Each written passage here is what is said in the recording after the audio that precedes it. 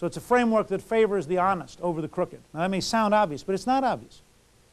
It's a framework, for example, which would be very tough on passing bad checks because it is a deliberate act to defraud your neighbor. And so it would say, hey, we want to really reward honesty. We want to set a standard of honesty. We want a standard of not taking from your neighbor. Very different kind of society.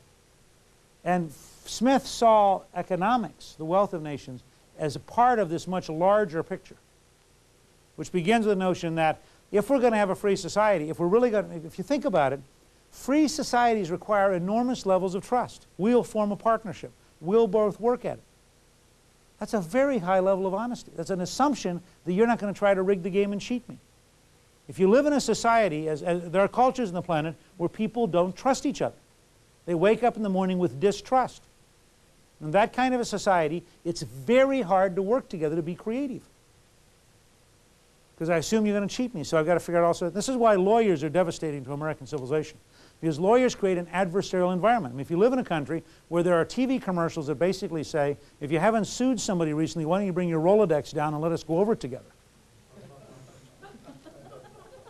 I mean, the legal system of adversarial thinking is devastating to an entrepreneurial society. Because it begins to break down the barrier of friendship and relationship and trust, and begins to say, I found it in my own business now, that there are moments when the lawyers who now are trying to protect me and make sure I don't do anything are saying, well, if you do X, it will set up Y. So you're being told, don't do the common sense, compassionate, decent thing because it'll be a pretext for a lawsuit. You've got to wake up every morning assuming every person you deal with could potentially sue you. Now that is death to an entrepreneurial society. The lawyers.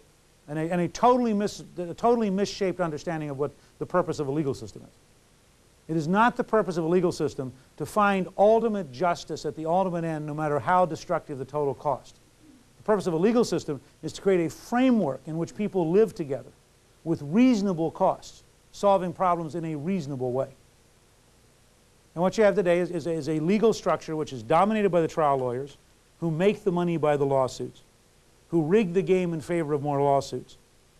I mean, it's a very sick system, and it has to be thoroughly overhauled. Huh?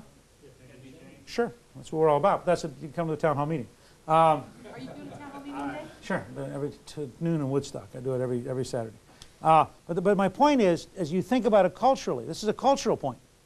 It's a point Deming makes in his book. He says the two greatest challenges to us in the world market as a society are the cost of health care and the legal system, which creates adversarial psychology. And that comes right back to this notion. To have an entrepreneurial, free society, you have to consciously cultivate honesty and a sense of trust, and you have to instill that, and you have to reward those who follow it, and you have to punish those who break it. Otherwise, and punishment can be things as simple as economic cost. I don't mean put them in jail. But finding ways to, as somebody once said, reestablishing shame.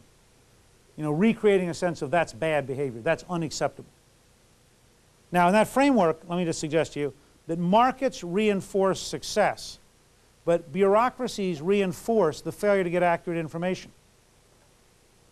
That to maximize your own success, you have to emphasize honesty and integrity and discourage misleading or dishonest information.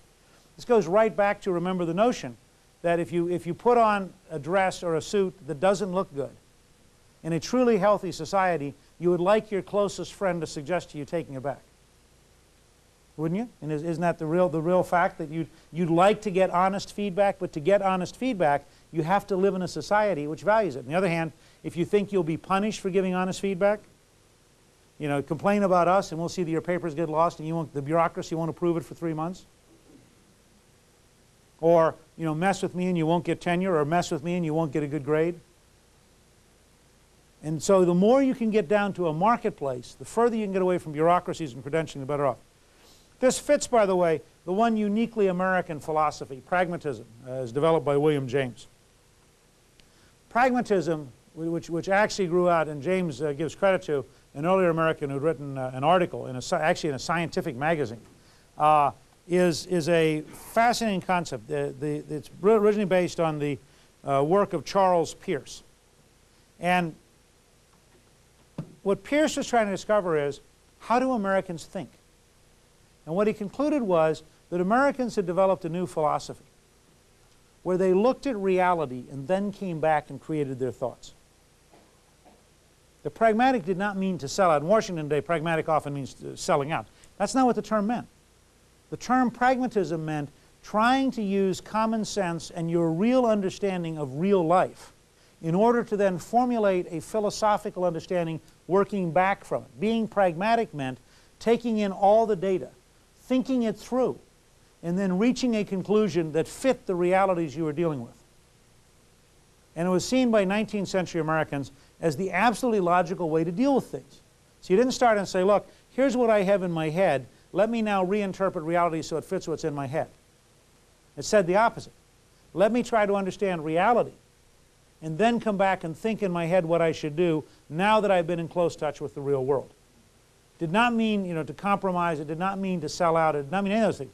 It was, in fact, a way of trying to come in close touch with practical reality, which is why Pierce first writes about it in a popular scientific magazine, not a philosophical journal. He's trying to grab, why are we such an inventive people? Because we're willing to pragmatically try to solve things, as you'll see next week when you talk about the spirit of invention and discovery. This is a country which has a huge drive to invent, to discover. Benjamin Franklin invents the lightning rod. Why does he invent it? Because he wants lightning to quit hitting buildings. How does he invent it? He tries to figure out something that will draw the lightning, the electricity away from the building. I mean, why did he use the product he used? Because it worked.